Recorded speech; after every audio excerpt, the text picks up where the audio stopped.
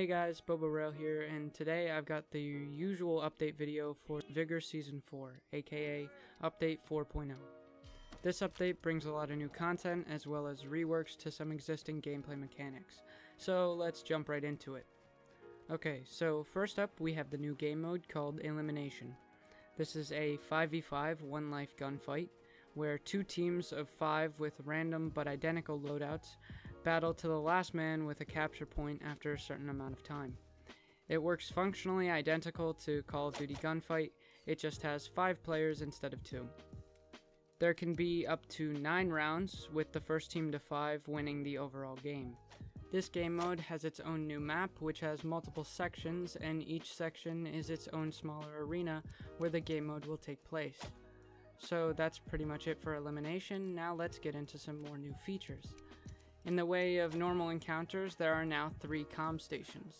Each one of them will have their own set of debuffs and buffs that can be given to the airdrop. What effect each comm station will give is up to the user.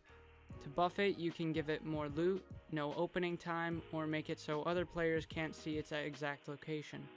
Or you can give it a debuff of a decoy crate, making the person carrying it slower or making them take radiation damage. But if you'd like, you could also just simply change the airdrop's location. Of course, we have a new battle pass, and its price has been dropped from $15 to $10, aka 950 crowns are now 650. Chris made a video covering all of the new cosmetics and rewards you get for completing this a few days ago, so that will be linked down below if you're interested. But in general, there are lots of new military-themed outfits, including gas masks and the German combat helmet. Also, in the Battle Pass, as rewards are the new guns. We have the FAMAS, otherwise known as the Bugle, we have the M249 SAW, and then lastly the UK VZ59.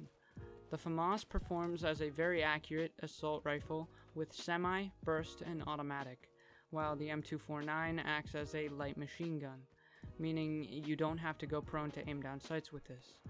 But it also has a lot of recoil to compensate, so watch out for that.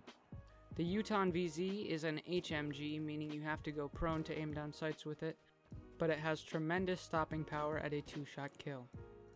Now we can get into the new mementos. Similarly to the trolls, the new lighters have hints on them where they can spawn around each map. Just as last time, my group, VSL, is going to be working as a community to find these as soon as possible.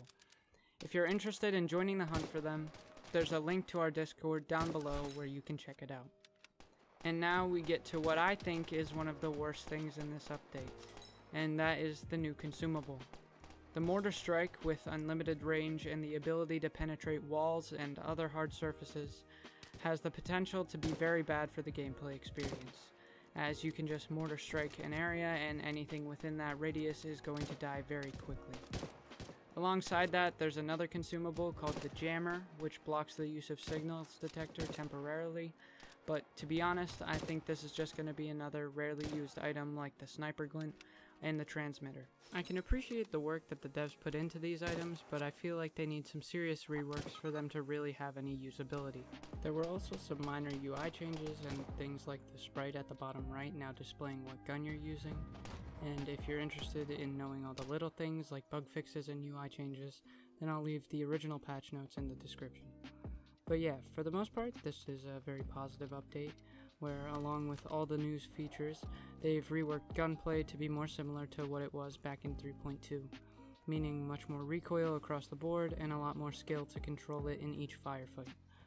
Anyways, I hope you guys enjoyed this video. If you liked it, please leave a like. If you didn't, a dislike. My name's Bobo, and I'll catch you in the next one.